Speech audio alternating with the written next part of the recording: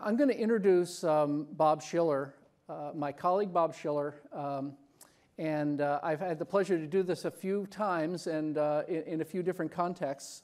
I think most of you know that Bob is a member of the faculty at Yale, Sterling professor in the economics department. He's also on the faculty at the Yale School of Management.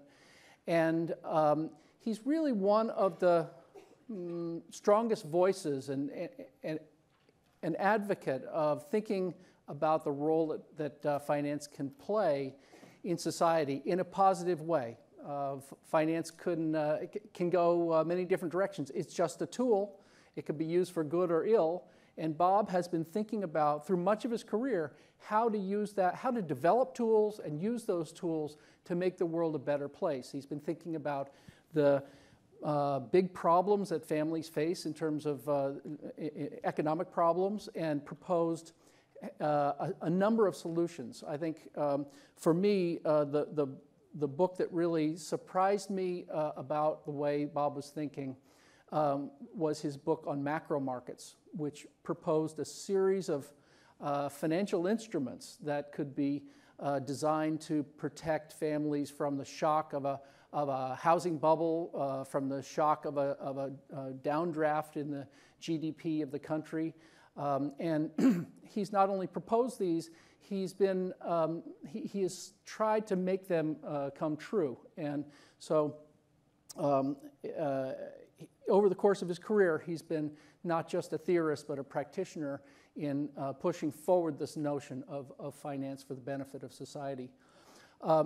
His book, one of his, I don't know if it's his most recent book, but a book that really fits the title of this, the intention of this conference, is Finance and the Good Society, which really is a roadmap, if you will, for how to understand the important positive developments that are happening in the world of finance and which direction we should think about taking financial development. He's, of course, the winner of the 2013 Nobel Medal in economics, and that brought yet more attention to his mission, so it didn't surprise us when that happened, but it's been an enormous boost to the notion of the positive role that finance can play. I think I'll stop there and let Bob speak for himself, but I want to welcome you and thank you very much for being part of this conference.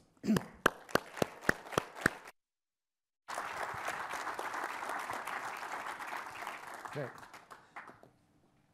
Well, I think it's a long-standing Yale SOM tradition to talk about morality and society and purpose, but I want to try to combine it, as you said, Will, with the talk about innovation and the future. I'm going to try to do a big think talk that embraces our values and the changes we can make.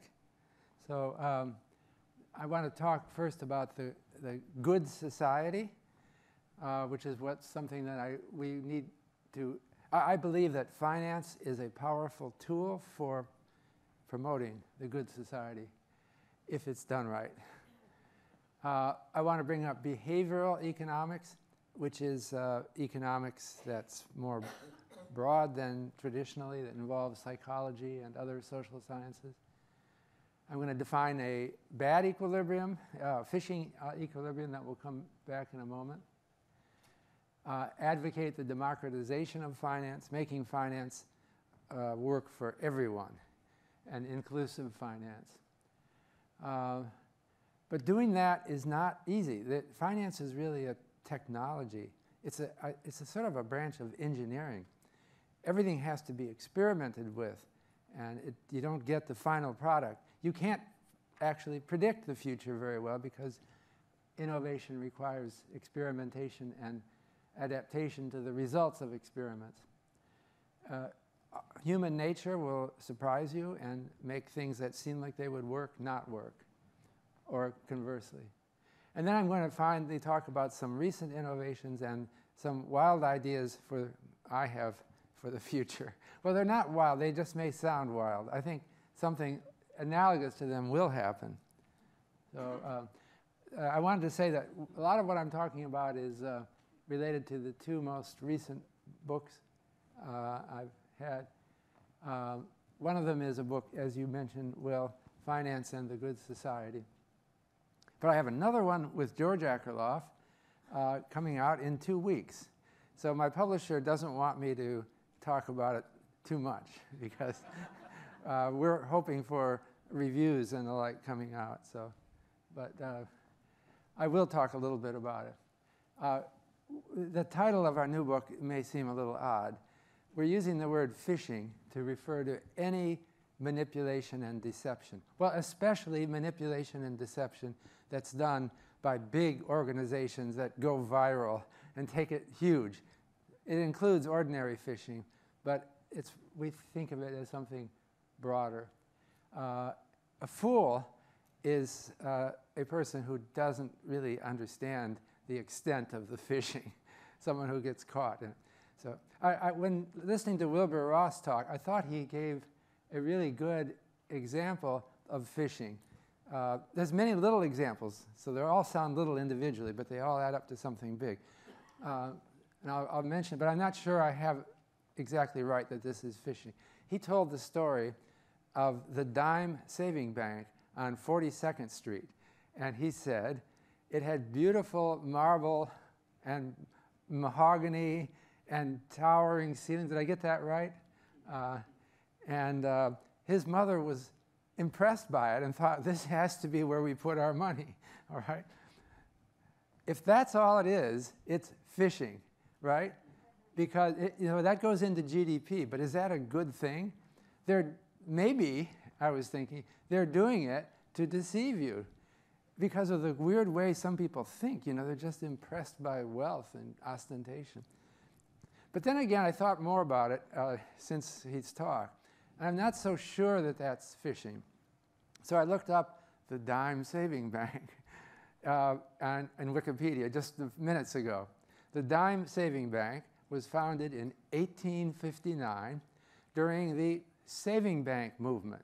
What was the Savings Bank movement? It was a philanthropic movement where philanthropists would give money to establish banks for small savers who had no place to put their money. And they were idealistic. So I don't really want to knock the Dime Savings Bank as phishing. However, I just thought I would finish the story, which Wilbur Ross didn't finish. Whatever happened to the Dime Savings Bank? Well, it was bought after 150 years in business as a semi-philanthropic institution. It was bought by WAMU. And they ran it for 6 more years into bankruptcy in 2008. So it's gone. So there's something lesson about phishing in there. But, so what is the good society? That's a term that I found it goes way back. I did an Ngram search to see, the Google Ngrams allows you to see how words were used in the past. It really wasn't used much until 1936. This guy, Walter Lippmann, wrote a book called The Good Society. There were earlier uses of it, but they were not the same. So what is the good society? Well, what Lippmann says, we all have a vision for it. And it's something about nice people right? Helping each other. He said, you know what it is ultimately? It's the golden rule. And I'm quoting Jesus here. Do unto others. We don't usually do that, but I'll quote him here. Do unto others as you would have them do unto you. But if you actually go to Matthew 7:12 and read it, he's quoting somebody. Believe it or not, that's how things happen. He said, do unto others as you would have them do unto you, as the prophets have said. So it goes back earlier. Well, what Lippmann said is that every religion has the golden rule in it. I can't see. Okay, this is quoting Lippmann. again, that there's something in human spirit about being nice, right? I mean, we don't want to live in a world where people are not nice. And then he goes and quotes various religions. Hindu, Upanishads, that no man do to another that which is repugnant to himself. It's the same golden rule. And he finds it in Buddhism and in Confucianism. What you do not want done to yourself, do not do unto others. He doesn't mention Islam, but I can testify about that. I was just invited to give a talk at the G20 meetings, which this year are held in Turkey. So Turkey is the Turkish presidency of the G20 nations. And they asked me to speak about Islamic finance. And I said, well, I'm not an expert. I grew up Christian. I don't know Islamic finance. They said, that's all right, we want you. So I read a little bit about Islamic finance, and I read a little of the Quran, and I decided the golden rule is there too. And this thing about Islamic finance, there's an idealism behind it, actually, that I think it is kind of a universal sentiment. So Lippmann says one place where you don't find it, the golden rule, is in fascism and communism, which he said are eminently militaristic in purpose and in spirit.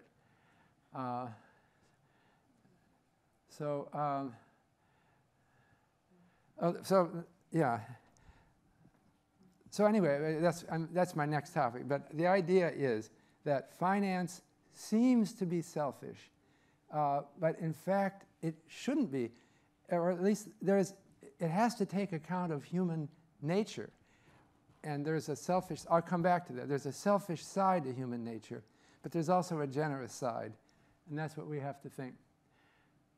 Behavioral finance is a revolution we've seen for the last 20 years. And it's particularly strong here at Yale at SOM. But it's reacting against an attitude that developed in much of economics, that let's regard people as utility maximizers, and the utility is their own utility. We have been going through a revolution which is realizing that's not quite true. It's not new, though. This is the opening line from Adam Smith's other book. Now, remember, Adam Smith, in 1776, published a book called The Wealth of Nations, which was an advocacy of free markets. He said, you don't thank the generosity. You don't attribute what the butcher, the baker, and the brewer does for you as their generosity. They did it as a trade. We have to recognize that's a reality. We need markets, and we need people to pursue their self-interest, which ends up being, in an orderly framework, everyone else's interest. So Adam Smith is regarded as a staunch supporter of free markets. And yet, in his other book, which is much less read, he starts out the book by saying people are not completely self-interested. So I think it's obviously wrong to think that people are completely It's totally wrong to think that people are completely selfish. So we have to rethink our theory. This is I was an undergraduate at the University of Michigan, and I took his course. I still remember him, Kenneth Boulding. In his presidential address to the American Economic Association, he said, the theory that people care only about themselves and that there is neither malevolence or benevolence anywhere in the system is demonstrably false. Anything less descriptive of the human condition can hardly be imagined. So we're coming back to reality and recognizing that people have multiple purposes. They are selfish at times, and we have to understand that, but not generally. Now, there's a word, empathy, which I like to trace the history of, which goes back to a book by Theodor Lipps called Leitfaden der Psychologie, which was published in 1906 and translated in 1909.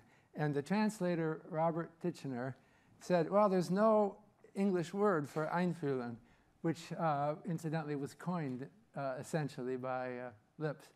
So he invented the word empathy. So you don't see it in an Ngram search until bang, it appears in 1909. So what is empathy? This is, it goes beyond sympathy. It's the ability to experience the thoughts, emotions, and direct experience of others.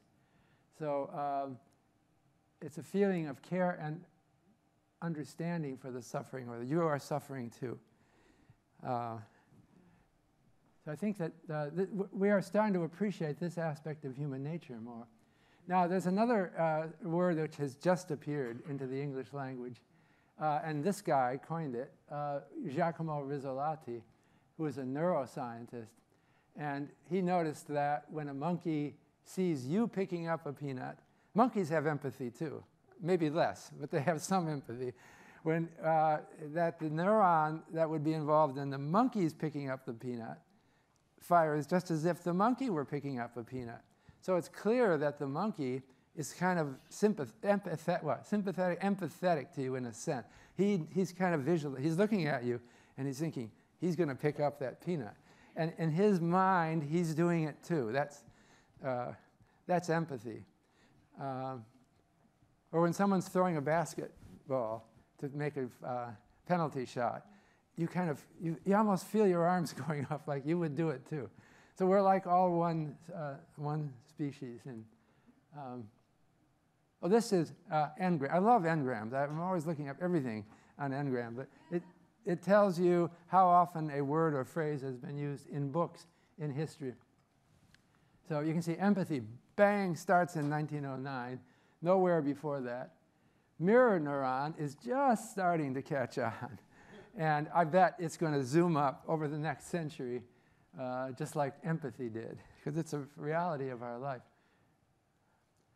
So now the nice thing to recognize about the good society is that while we share feelings and empathy with each other, we all have different goals and different purposes. It's important that we satisfy these goals. We make it a place where people can satisfy their own goals. So I have a theory about the word finance, the etymology of it. Have you ever thought about that? Where did the word finance come from? Well, the dictionary says it comes from finis, the Latin word for end. That used to be the word that you'd see at the end of books. When you reach the last page of the book, it would say finis, if you're reading in Latin.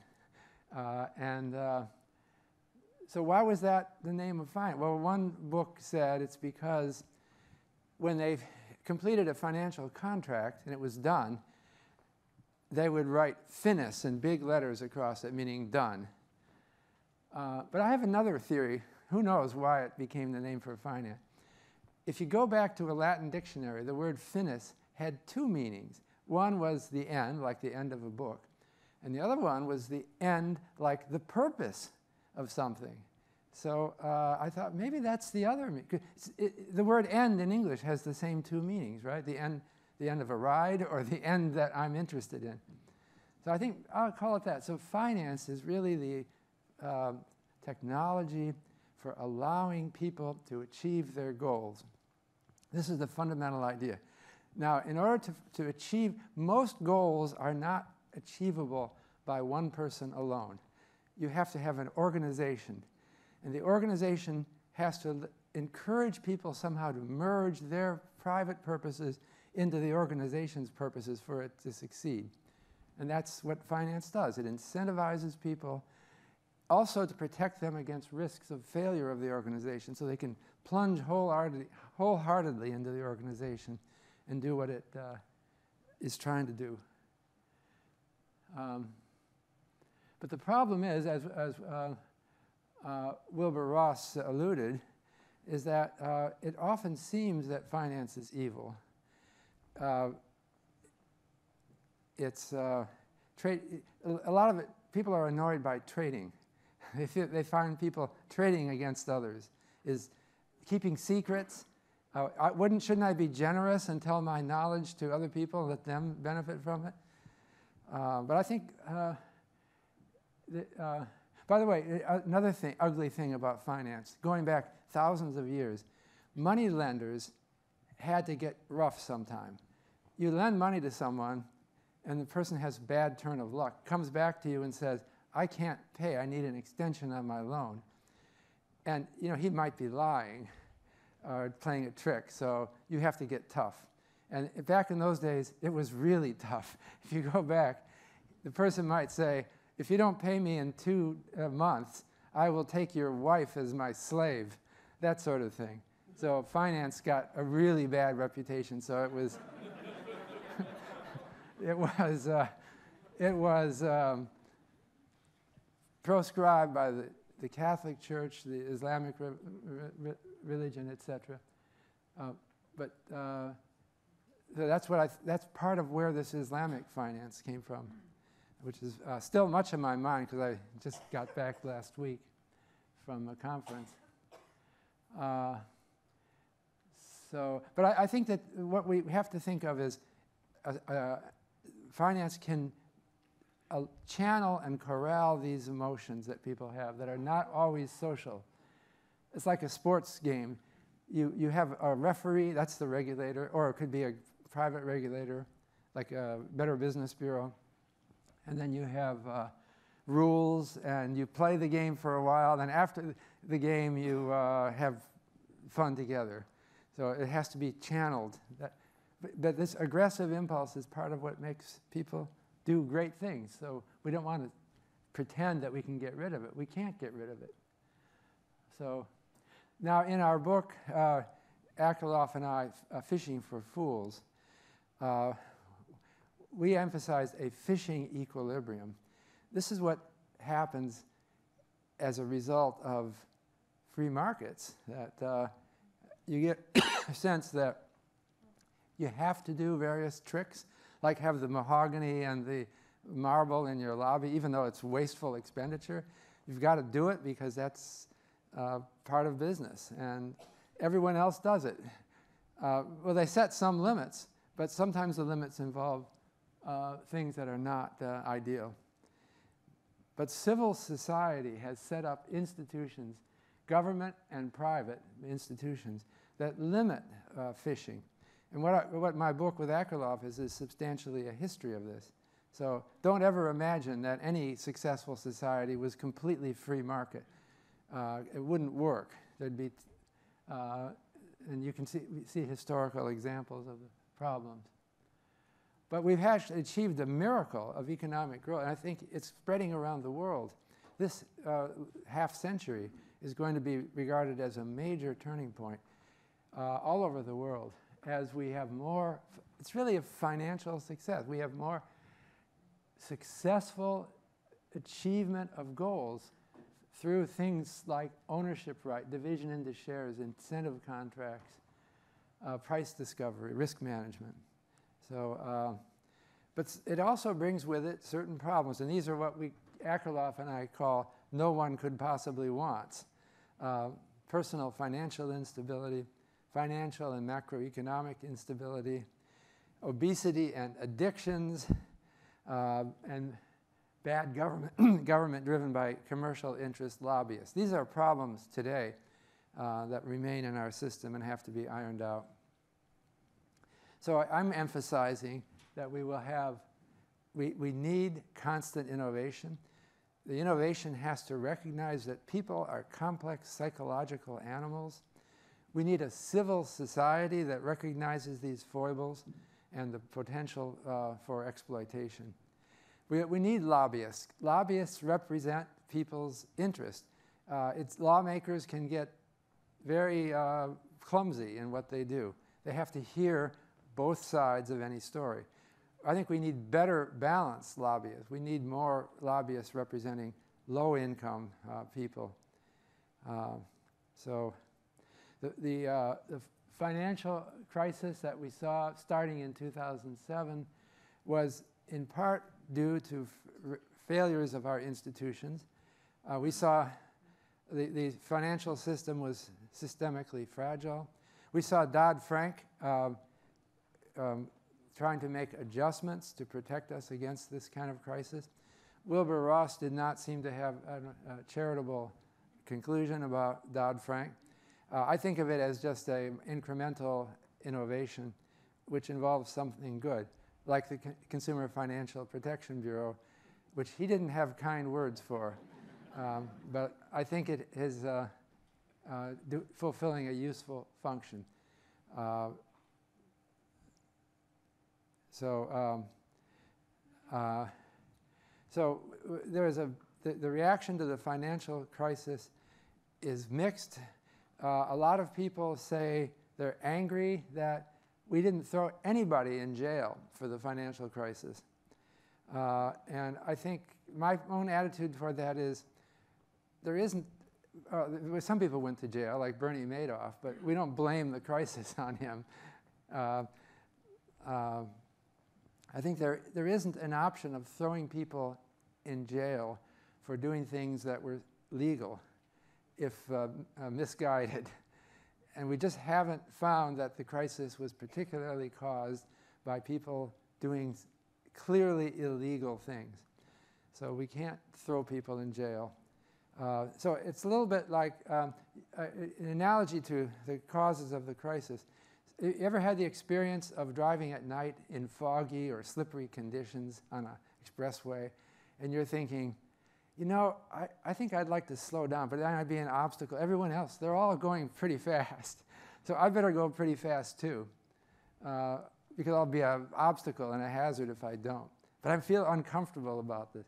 Well, that's the story of the years preceding the financial crisis. Now, throwing people in jail doesn't necessarily, you could have traffic cops stop people on the highway and put them in handcuffs and haul them away. But that's not appropriate for this kind of problem. So I think what we're getting to is more elaborate systems of interacting with drivers. Now we have technology that can measure the speed of cars and can interact and help give feedback to drivers and coordinate them. So eventually we're going to have driverless cars. The theme that I wanted to emphasize was democratizing finance, making it useful to everyone. And here I'm back to Turkey. I was impressed by the Turks and the Islamic finance people. The government of Turkey announced as its themes, its recommended themes for the G20 meeting were inclusiveness, implementation, and investment. What they're saying, it's really enlightened, I think, to bring this up for international conference. It's about including everyone, minorities as well. I met Erdem Başçı, who is the governor of the Central Bank of Turkey. And he said he likes, instead of saying Islamic finance, let's call it participatory finance. You might see this in the final G20, if Turkey manages to get it in, to the final G20 communique in November. I don't think the countries of the world would be sympathetic to putting Islamic finance into their communique. But participatory finance may be. That's what we want, I think. So, so I wanted then to talk about some ideas, some of them recent innovations and some of them future innovations. And some of them are in my book and some of them are elsewhere. But the first thing that comes to my mind to say is that, again, I'm throwing out ideas that might have to be changed or altered, but I think the government should expand its subsidy for personal financial advisors for lower income people. We already heard Wilbur Ross allude to this, that the small community banks were thought to be more friendly and giving helpful advice. And now he said, but that's, didn't he say, I don't know exactly, it's expensive to do that. We can't do that for everyone. I'm not sure I'm quoting him exactly, but well, there currently is a subsidy for financial advice. It's a tax deduction, but you don't get it unless you itemize. So who's getting this subsidy? It's high-income people, not low-income people. I think that there should be a subsidy for financial advisors, not all financial advisors who will sign an oath of loyalty to their client. and refuse to steer them for commissions. So we could do that subsidy as a tax credit, or there could be some other form. Now, there's already this kind of thing somewhat. You know, law schools send their students to community law free advice centers. There's the citizens' advice bureaus in the UK, some of them in the US. These are done by philanthropists. But either way, by philanthropists or the government, people need help, and they need personal help. At this point, we don't have artificial intelligence done well enough yet to substitute for real human attention.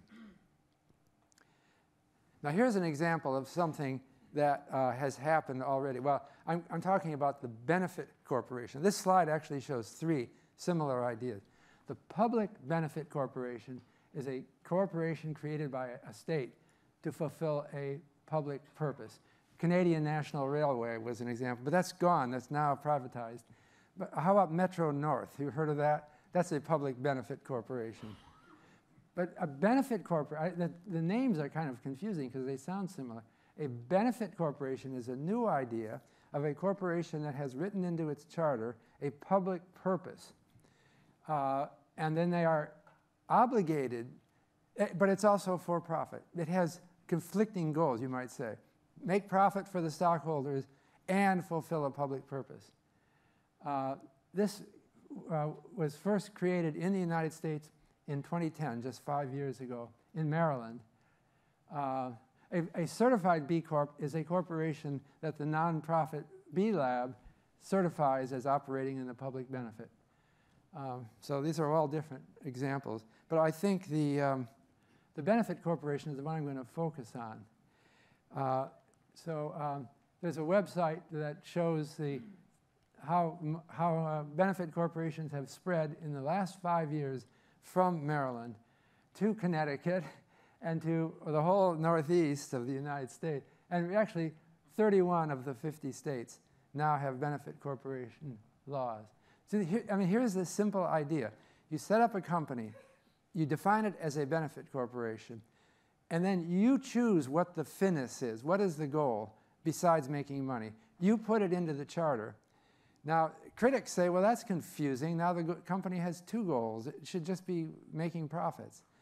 The theory here is that it creates a more idealistic environment, a different social environment that might ultimately make for better success. I think of Yale University. It's a nonprofit, but it could be a benefit corporation.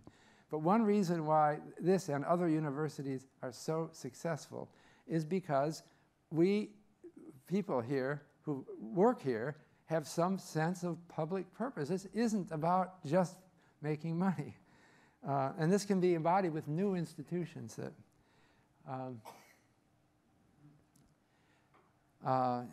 okay, so benefit corporations emphasize a stated purpose, but the government doesn't tell you what the purpose is.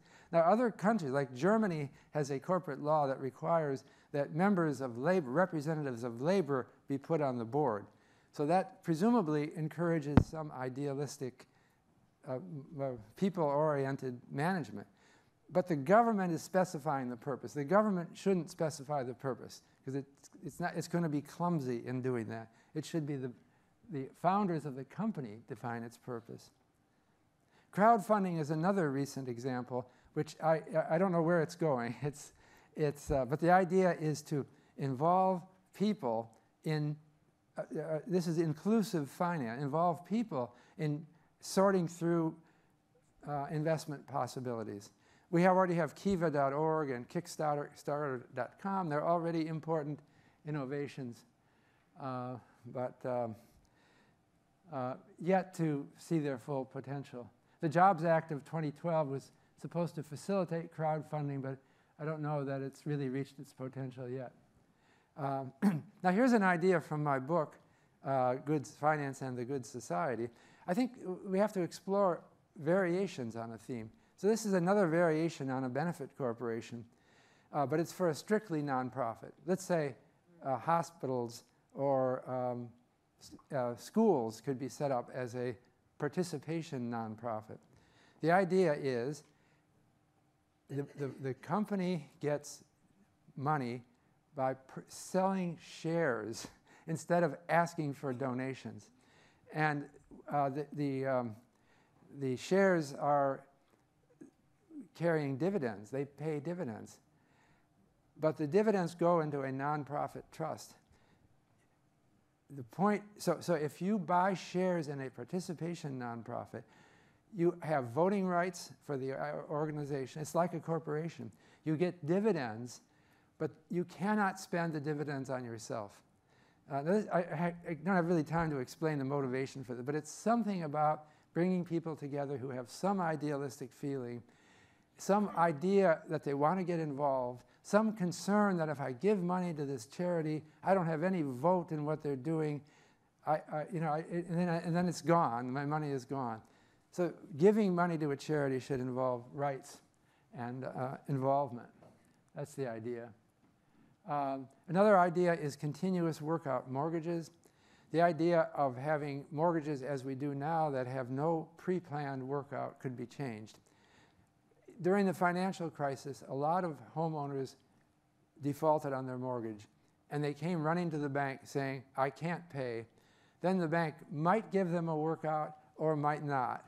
It's uncertain. Nobody knows in advance. Why don't we plan it in advance? I was proposing that one form this might take is to automatically reduce the mortgage balance if the value of the homes in your neighborhood declines. Why not? I mean, you've got less money now. This is risk management for homeowners. It's more like owning partnership in owning a home between you and the lender.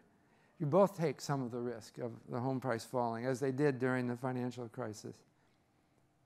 In order to make that happen, we should also have futures and options markets for real estate so that the lender can spin off the risk, can hedge against the risk that it entails by issuing a continuous workout mortgage. Now this one we actually managed to succeed. My colleague Carl Case and I, we created a home price index, it's Case-Shiller Home Price Index, and they're now traded since 2006 at the Chicago Mercantile Exchange. These would have allowed, now incidentally, they are trading, but not very much. Somehow, it surprised me. There's so much interest in real estate. Why wouldn't they want to trade on a futures market? Nobody really knows these questions. You know, what the futures exchanges do is they experiment, they try something, and most of their experiments fail. They never know why they fail. Somehow it didn't feel right to people. But it's still going. It's been going for almost 10 years now. And one of these days it might take off. We hope so. The other one that Will mentioned is I think that government should be issuing government debt tied to GDP rather than fixed interest. The financial crisis was substantially caused by, well, let's take Greece as an example. Their GDP fell by 25%, and they have all this debt which is not adjusted for their failure. Why shouldn't the debt be tied to GDP?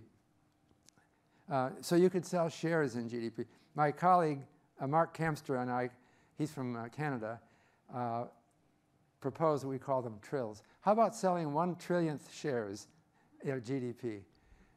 So if you bought 1 share of the United States, you would be getting about, what, $16 a year now. And it would go up or down with the success of this country. And then there's many other things. Insurance against home values, weather insurance. Weather insurance is happening on an increasing scale. Livelihood insurance is insurance for careers. Inequality insurance is what I call it, is a plan for the government to insure against a rise in inequality. I think one of the biggest worries about this wonderfully growing world economy now is that it will get much more unequal, especially with rapidly growing information technology. So we should take into account what psychologists Lieberman and Trope have argued, that people are idealistic more about the distant future. And if not now, I can't be idealistic today. I mean, I need money today, but I'll give it away in the future. So let's decide on a plan to deal with inequality in 10 or 20 years, if, as we worry, it could get really bad, much worse than today. So that's the future I'm talking about. You can see that some of these ideas that I've thrown out are a little bit far off, like inequality insurance. I haven't had my phone ringing from congressmen about actually passing a law like this. But one of these days, it will happen. That's how innovation happens. I'm glad we're having a conference on the future of finance. You start talking about things, and it happens 20, 50, or even 100 years in the future, but it does happen, and 100 years goes by much faster than you think. Okay.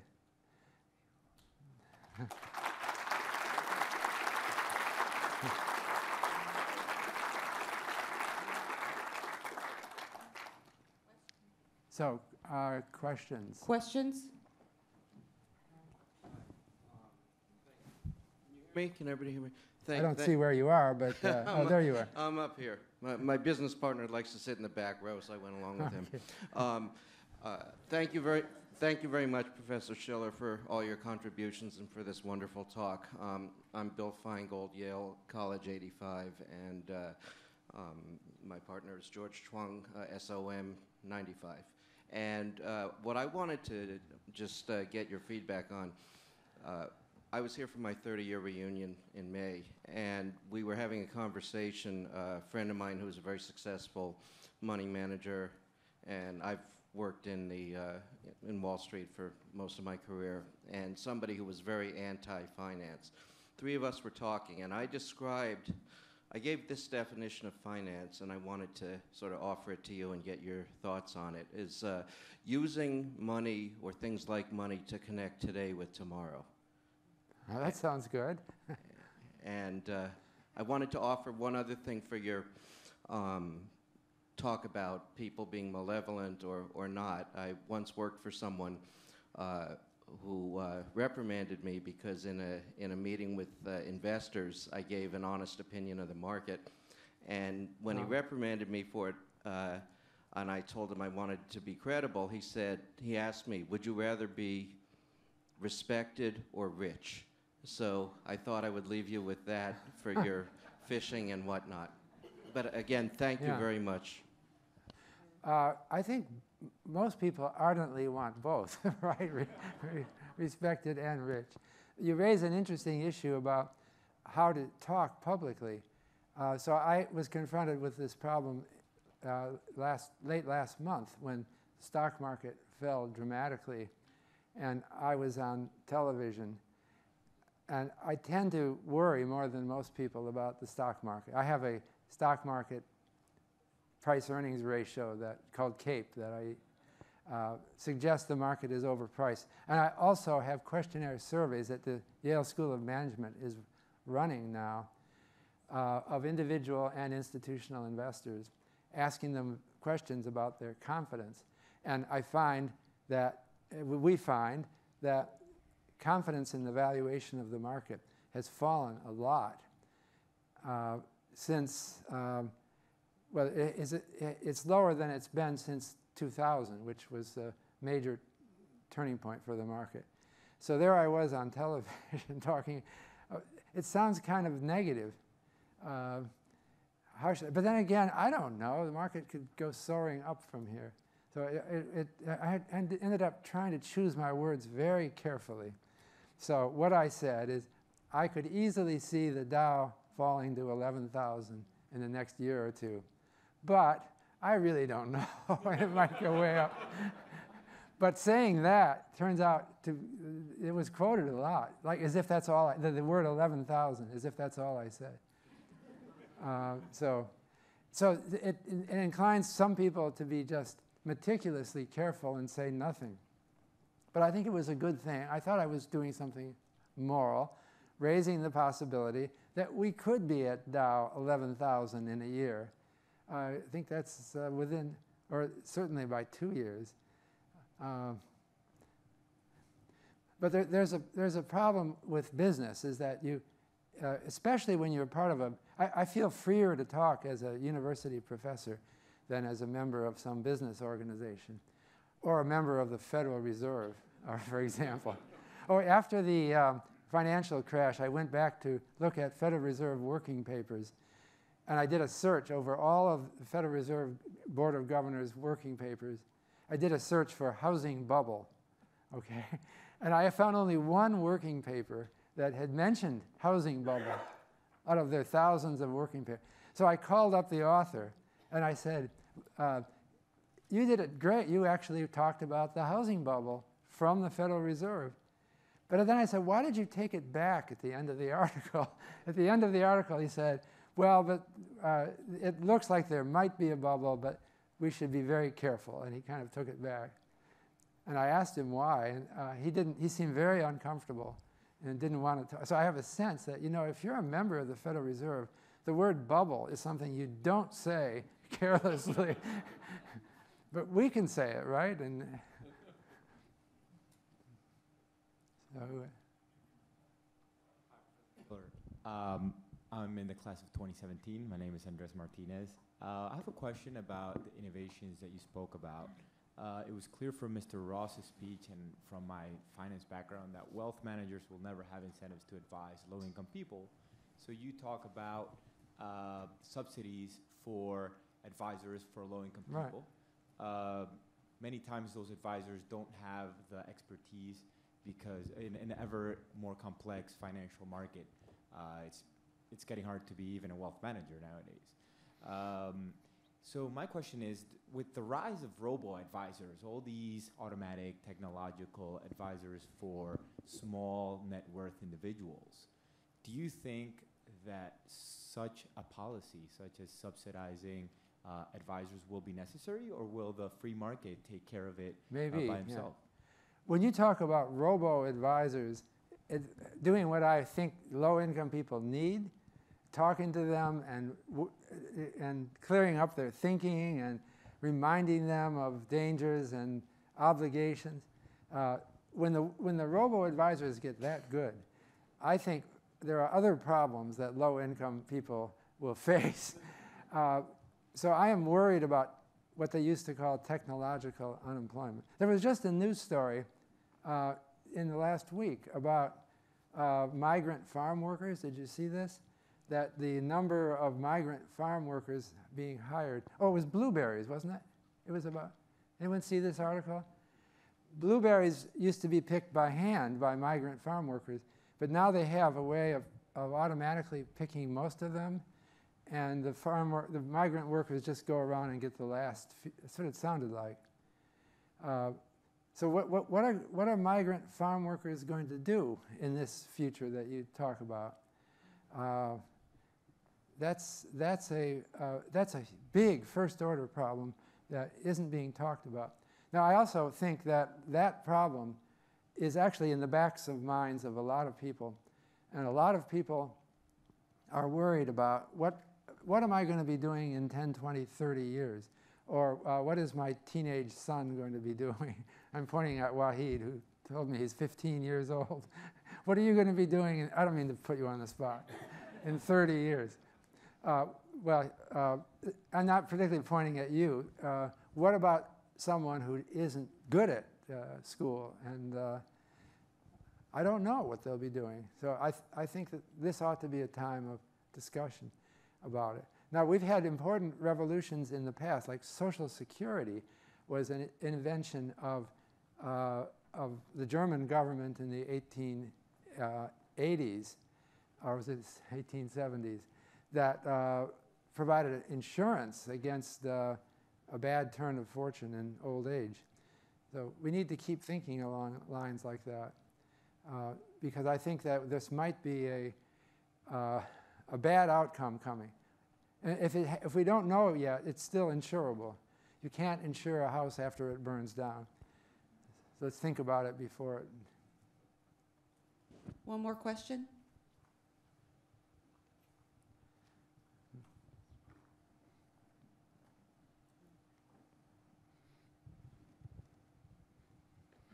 Hi, Professor Shiller. My name is Priya. I'm in the Executive MBA class of 2017. Thank you for the great talk. I feel like I'm having an out-of-body experience right now.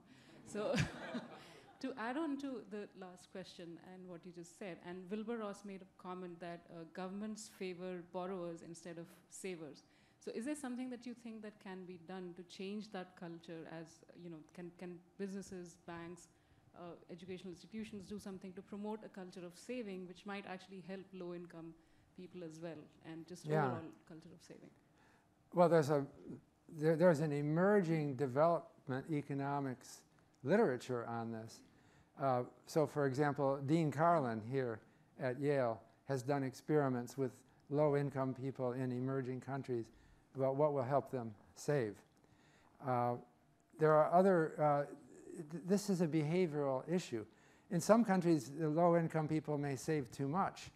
In China, for example, the saving rate has been like 25%. And maybe that's too much. Maybe they should spend more on today. So it's difficult. But there are various proposals. And I think of this as a good area for young researchers to just explore. For example, Shlomo Benartzi and Richard Thaler have what they call a Save More Tomorrow plan. It's a little bit analogous to my inequality plan. People find it difficult to save today. Okay, if you say you should increase your saving to 20% of your income today, they'll say, I couldn't possibly do that. I have all these bills and mortgage payments, whatever. I can't do it. But if you say, well, you should do it later when your income is higher, maybe next year or a little. So the Save More Tomorrow plan was a plan you'd sign up for that would automatically deduct your paycheck as your income grew. And so you never even get the money. It goes into savings automatically.